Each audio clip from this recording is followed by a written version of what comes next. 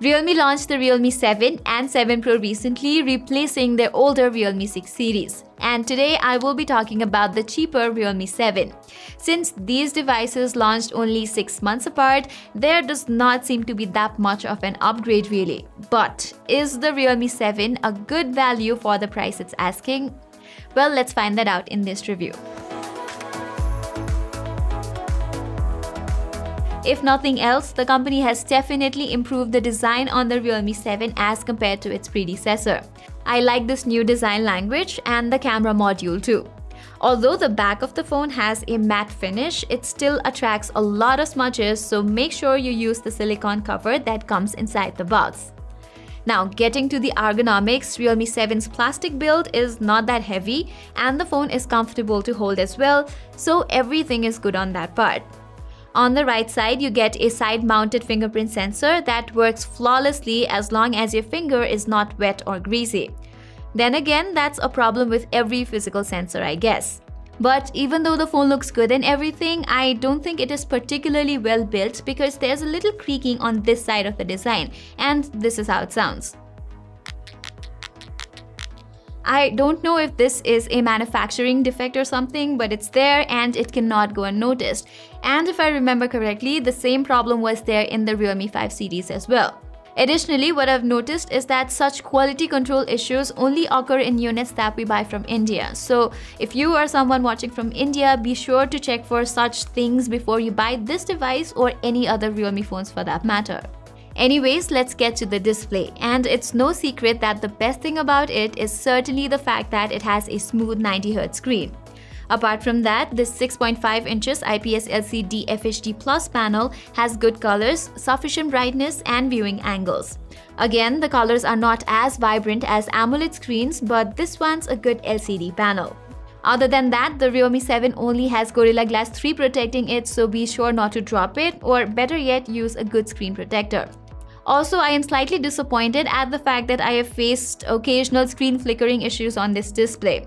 At first, once again, I thought that it was a defect on my unit, but then I read the community forums to find out that there were many other people who are facing the same issue. I think this is something that can be solved with a software update, so I hope that Realme pushes one very soon. But then again, this thing has hindered my smartphone experience, so I thought that you guys should know this.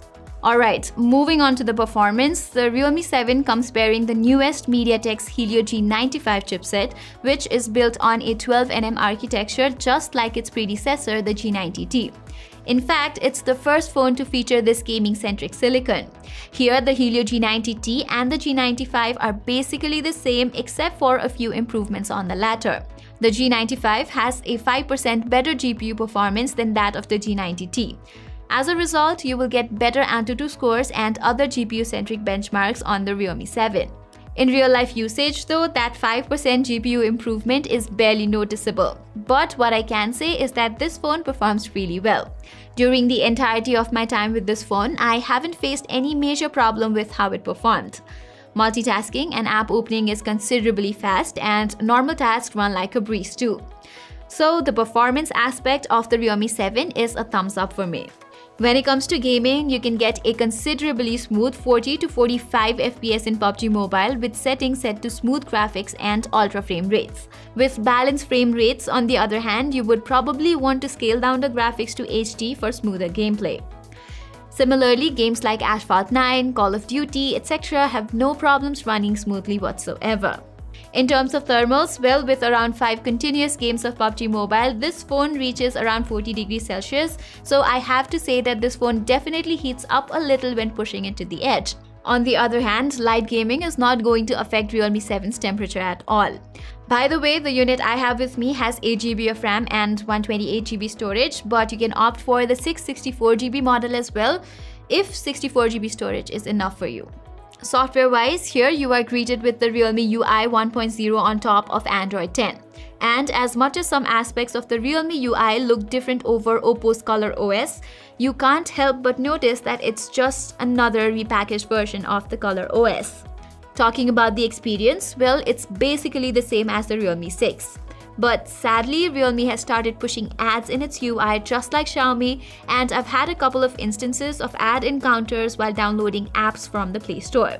Other than that, I haven't come across any other kinds of ads on the Realme 7, at least till now. So as things stand, the situation here is not as bad as some non-flagship Xiaomi phones. Thankfully, if you don't want to face any ads on your Realme smartphone, as you should, you do have an option to turn it off altogether. In terms of updates, I just received the August security patch on the Realme 7 while I was filming this video, and it's already the month of October, so I just wish that these updates could be a little faster. Now let's talk about the cameras. And with the Realme 7 cameras, what I was eager to check was number one, how much of an upgrade is there from the Realme 6 to the Realme 7, and number two, how does the Realme 7 cameras fare against the Realme 7 Pro, considering they both use the same Sony IMX682 sensor. And after my time with these three phones, I have accumulated quite the findings, but before that, let's check out some images from the Realme 7. As evident from these pictures, the primary 16-megapixel pixel binned images have pleasing colors, good details, and acceptable dynamic range. On the other hand, the 8-megapixel ultra-wide-angle images struggle with the dynamic range with average details and look dark overall. The macro lens, as usual, is of very little use considering its quality. Getting to the portrait images, they are average, especially in terms of edge detection and background colors. Likewise, nighttime images in instances of very less ambient light are subpar with grains and muddiness here and there. The night mode feature rectifies the lack of detail and exposure management by a great bit, but you know the drill, it takes around 5 seconds to process the shot. Videos on the Realme 7 are good enough for casual recording. Cranking up the resolution to 4K 30 FPS, you can get good visuals, but the stabilization is a big swing and a miss. The same is the case with the 1080p 60 FPS videos. As a result, you can get decent stabilization only in 1080p 30 FPS videos, so if you're not using a gimbal, I would suggest you shoot in that resolution for stable footages. Now let's get into how much improvement there is from the Realme 6 to Realme 7 cameras. And after testing these phones extensively, I found very few differences among them, which came as a surprise to me considering the Realme 7 has a much superior camera sensor on paper. The only difference I found out was that the Realme 7's images are a little warmer with slightly better sharpness, and that's about it. Selfies, including portrait selfies, share the same fate. There is a slightly prominent red tint in the Realme 7 selfies, but other aspects look exactly alike. For normal portraits, the Realme 7 has better subject details, as Realme 6 makes the subject smoother. Otherwise, it's hard to differentiate between these images. Similarly, nighttime images from the Realme 7 have ever so slightly better details, but nothing that would make any of them stand out.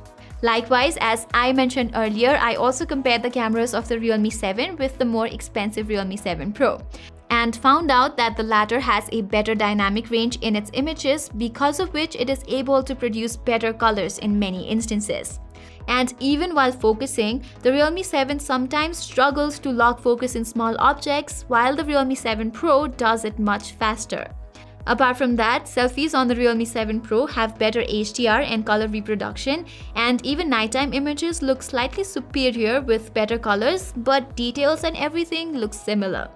Overall, I am slightly disappointed with what I had expected from the Realme 7's cameras, as it does not offer a significant improvement over the last generation Realme 6.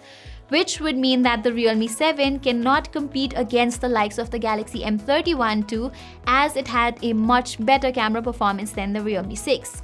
For the battery, you get a sizable upgrade on the Realme 7 with its 5000 mAh cell as compared to the 4300 one on the Realme 6. And I have to applaud the battery endurance on the Realme 7 as well, because it took me an entire day to drain the battery on normal to medium usage. In terms of charging, yes, you don't get super fast 65 watt support like the Realme 7 Pro, but I think its 30 watt fast charging is sufficiently fast enough for many. It is capable of taking your phone from 0 to 100% in about an hour, so for me, the battery side of things on the Realme 7 looks good. When it comes to the speakers, you don't get a stereo speaker like you get on the Realme 7 Pro, and the audio quality from the Realme 7 is strictly average. Anyways, before moving on to the verdict about this phone, a huge shout out to our sponsor of this video, EaseUS Mobi Mover. EaseUS Mobi Mover is a data transfer tool that helps you transfer data from your iPhone or iPad to your computer or another device and vice versa. It's a simple and effective tool which requires only 3 steps for the data transfer process. You just have to select and connect the devices, select files you want to transfer, and finally you have to simply click transfer. It is as easy as that. With this, you can also manage your data and download videos. Further, with its technician version, you can unlock iOS screens without a password if you have forgotten the passcode or reset your iPhone altogether. One software with so many quirks. Interesting, isn't it? So, iPhone users, if you need a one-stop solution to iOS problems, downloading this software will help you ease your misery. For further information, you can check the link given in the description below.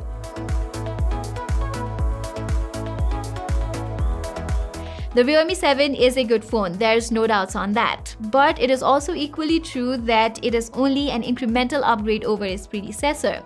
Actually, its cameras could have been that thing that could stand out, especially with the new Sony sensor, but that's not the case either. Still, I think the Realme 7 is a good contender for the price it comes for. Having said that, there are some things that I wish Realme improves in the next generation of this device, like build quality, which was questionable on the Realme 5 and it's the same on the Realme 7 as well. Also, a proper quality control would ensure that people don't suffer from display flickering issues like I have been facing on my unit.